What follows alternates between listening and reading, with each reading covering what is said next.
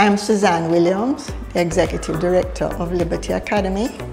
I have been working along with Digicel for a number of years now. Our first encounter was between 2013 and 2014, when Digicel assisted us in refurbishing our special education department.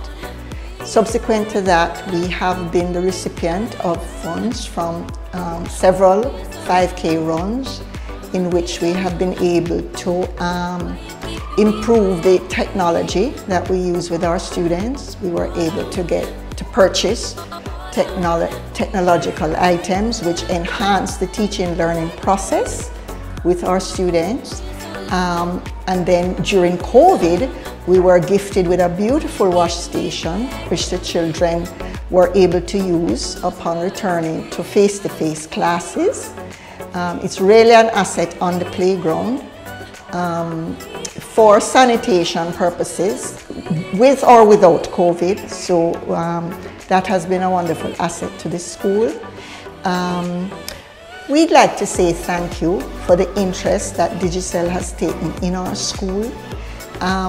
Digicel is one of the few organizations that have really gone all out to try and develop the whole area of special education in Jamaica. They give so much support to that area. It is an area where there is so much need. This is an area of great need, and we really thank Digicel for assisting us as a school to help to address some of the needs in this area.